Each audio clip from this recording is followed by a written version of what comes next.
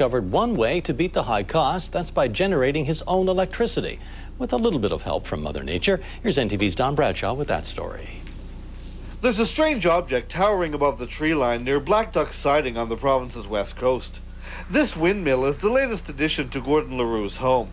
No, Mr. Leroux is no amateur meteorologist interested in wind speeds and direction. He's using the device to provide electricity to his home. Mr. Leroux is one of the only private homeowners in this province using wind power to service his house.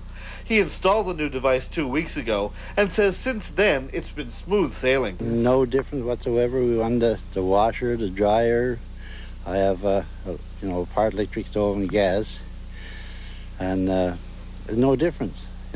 Lights are on. You don't see no flickering in them or nothing. It's just power, same as if I got it from the grid. The windmill's turbine harnesses the power of the wind and stores electricity in a bank of batteries located in the Leroux's backyard shed.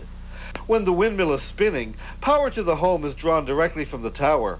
On those rare occasions in western Newfoundland when there's no breeze, the battery banks kick in, sending its own stored energy to use in the home.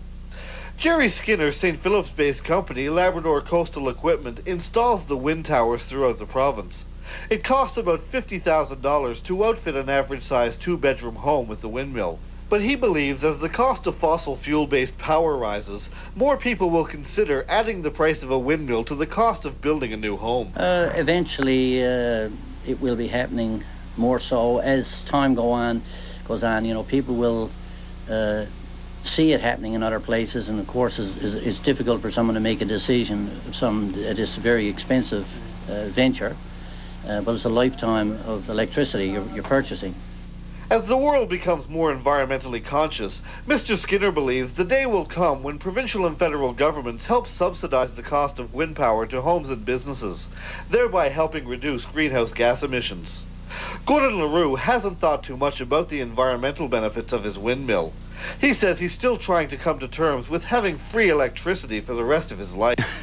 I do. A couple of times I go around, turn a few lights off, and I said, why?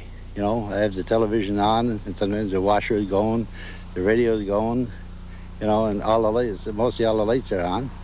So I don't, there's no difference whatsoever. In Black Duck Siding near Stephenville, Don Bradshaw, NTV News.